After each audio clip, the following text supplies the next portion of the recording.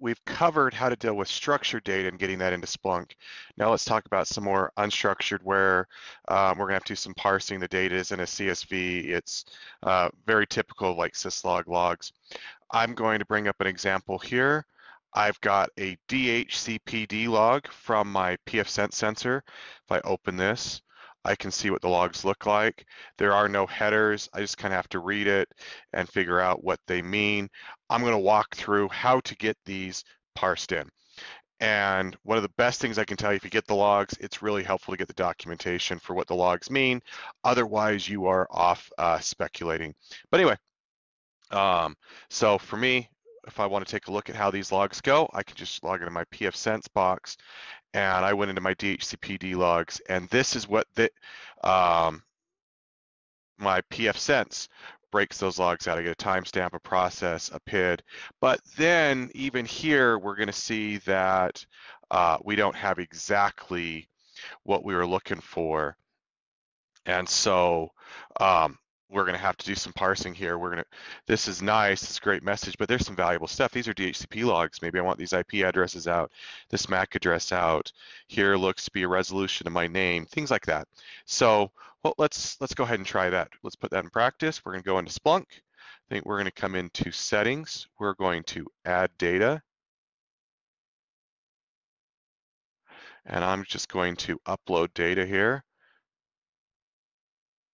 We're going to select a file. We're going to go to my home L.A.M.E example. We're going to load this DHCPD log in there.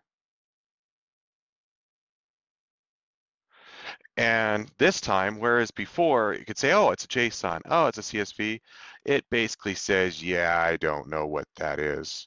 And so what we're going to do, we're going to save as, we're going to make our own file. We're going to call this L.A.M.E DHCP and put in the description, DHCP log something. I'm going to make it a custom, and I want to put it in my L.A.M.E YouTube TA app, that very app that I was using to apply, that we're going to push out everywhere. So if I come in here and I hit save, I want to make sure I put all that stuff in this app so I can easily push out the changes when we're done. All right, we're going to look at input settings. We'll leave it as host field, sure. What index we want to put it in. We'll put it in L.A.M.E training.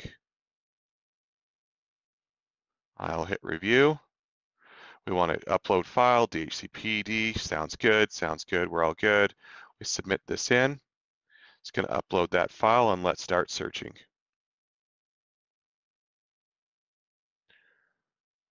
The logs are in. Unfortunately, they do not parse very well.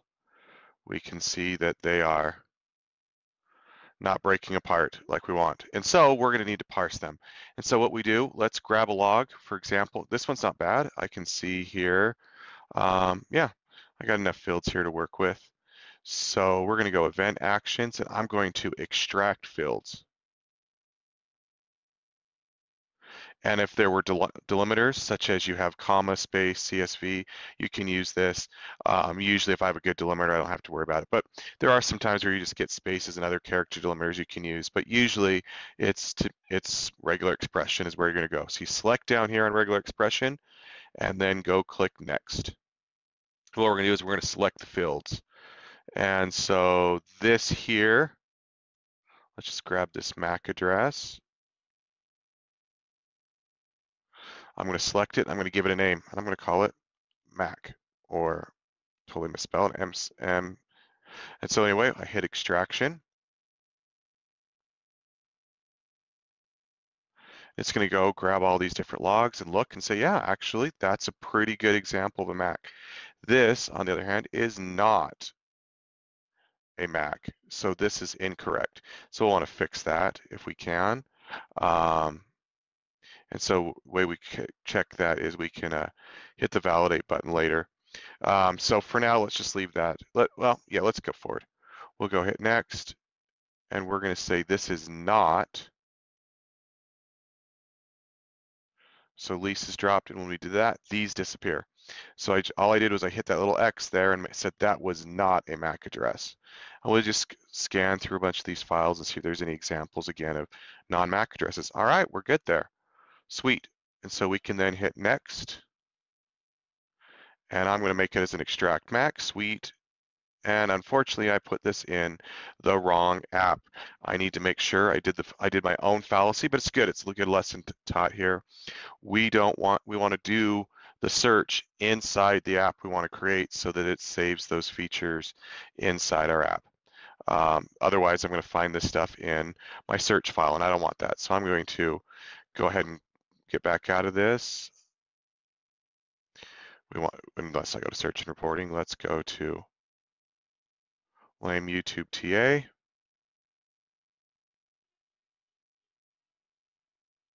I'm going to go index equals L.A.M.E training. Source type equals L.A.M.E DHCP. Grab 100 of them, whatever. And we'll do the exact same thing. We're going to come in here, event actions. Now I'm in the right app, so I don't have to worry about moving the changes. Keep all my stuff nice and contained. Hit regular expression, next. I'll go ahead and select this as the MAC address. And we'll call this MAC. Add the extraction. Oop, and I messed up because I did not get the 3 in there. Remove. That's how you can fix it. So select the whole thing, call it MAC, and add extraction. We'll see again, these things are wrong. So fix that, we move on to the next. Hit the X. Those are gone. We're good to go. Let's just save it. Hit save. I'm going to make it available in my app. I might want to make it available to all apps, but for this sake, I'm just going to leave it globally. Oh, well, it probably makes more sense to put it all apps. So then I'm going to hit finish. And those logs are going to show up. Now let me save. I want to do something useful, show something here. If I come into this Splunk and I go to settings, and we're going to go to fields, we can actually see the field extractions. So if I grab those field extractions, it's the very thing we were doing here. I'm going to go grab the Splunk TA, YouTube TA,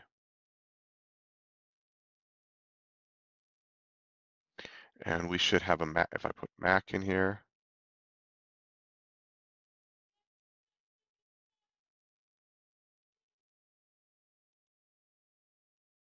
come on.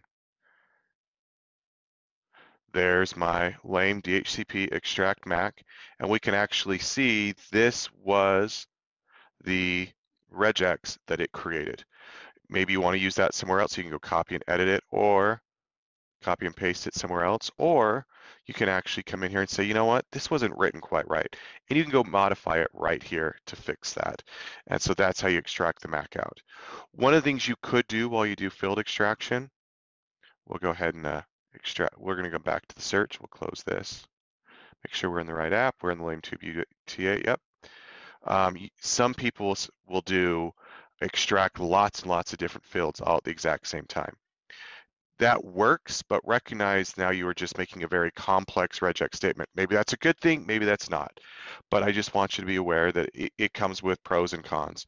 Often I will just extract, in situations like this, I might just extract one at a time. So this is the dest IP, but I could do, so that, again, this has decided that it thinks it's leases, so we're going to get rid of that. But this is, let's try this. I'm going to make this as an action. Add the extraction. So you can do more than one at a time.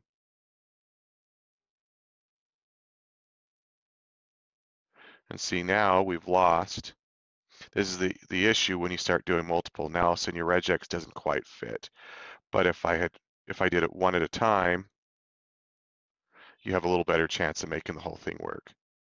And so now we got back all my IP addresses. So there are pros and cons to doing it both ways. Play around with what works. It's not perfect regex. I have some guys I work with that are just regex ninjas. They'll just write one giant regex and get it all done. I'm not of that skill level. I'm not anywhere close. So I tend to come in here and do the field extraction. I'll do one at a time if I'm getting any sort of errors. Basically, if it worked and it worked throughout the whole thing, I might go out and I'll add another one and see if I can get them to hit more than one. field at a time. But do what works based off your sample type. I'm going to come back, just a reminder how to get rid of this. We're validating, we see that's not right. So we exclude that and we're good to go. So I hit next, save it for all apps, and I finish. Okay, now we're going to come into my Splunk here. And if I go drop some directories,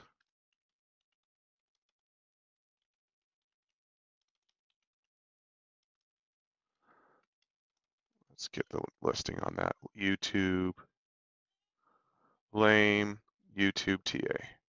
CD, L.A.M.E, YouTube, TA. If I go into the local directory, oops, I should have done dir, but whatever.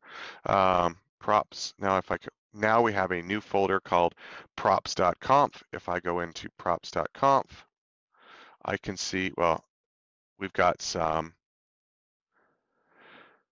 we'll have the little regex structure. So if I come down to L.A.M.E DHCP, we can see that it's now put this extract MAC and then put the regex there, extract dest IP and put the MAC, put the address there.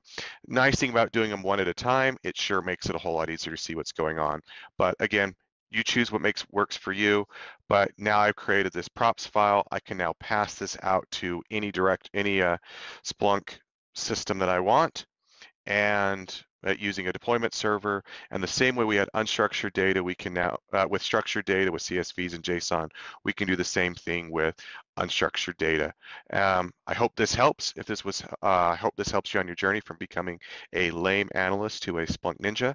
And if you like this video, please give me a big thumbs up, subscribe to the channel. I keep wanting to put out these videos. If you have suggestions for videos you want to see, put them down in the comments below. Join my social media channels down below. You can see other ways of getting hold of me if you submit them. These videos were actually created as a request from a subscriber, so feel free to reach out to me. I like getting direction from the community. Anyway, hope you'll watch other videos.